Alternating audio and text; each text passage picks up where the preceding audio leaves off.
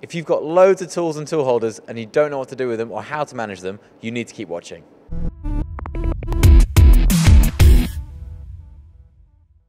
I'm here with Will at Carfulan. We're here at the Innovation Centre. What are we talking about today, Will?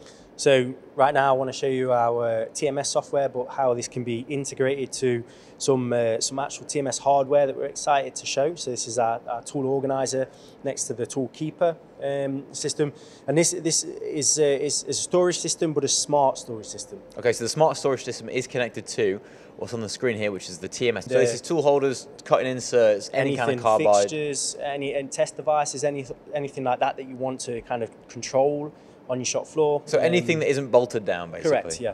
Brilliant. So the TMS is a software really designed for the provision of tools during the manufacturing process. So it's something that can be applied to any engineering shop, anyone that really wants to improve the processes that are currently on site.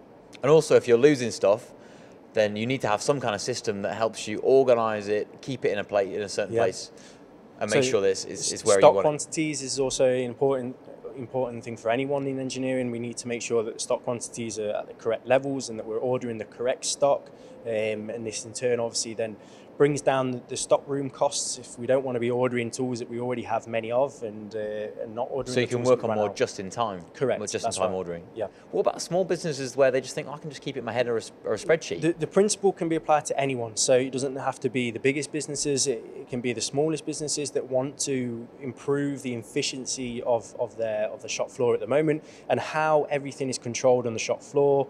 This TMS software really can make a huge difference to that. Okay, do you want to show me one of the modules now? What are you going to be showing us? So we have here just at the moment a layout of the showroom that we're in at the moment. So we're right here at this flashing point. That's right. It gives us a graphic here of exactly where we are. But what I want to show you is this module here that we call Quick Pick.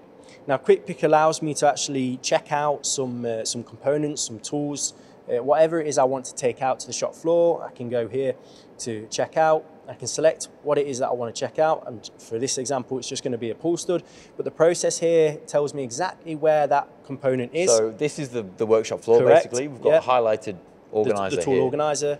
This is the organizer, the drawers at the bottom of the organizer, and then we have some electronic locking and then pockets. Once you open the door you'll see there's a little pocket, and that's the pocket that's flashing. That's right, so that's where our pull stud should be. All I'm going to do is to say yep, that's okay.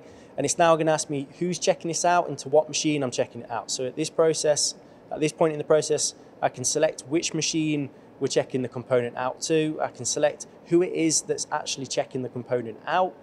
I'm going to OK this. It's now going to actually unlock the tool organizer.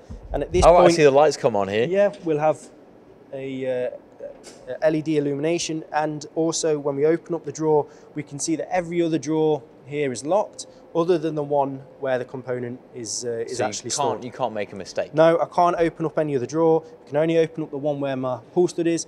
I then have a pocket, and inside the pocket there is my pull stud. As soon as I close that, this again locks. As soon as I shut the drawer, again this locks. So I can't then re-enter into this and start taking out more than perhaps what I've checked out.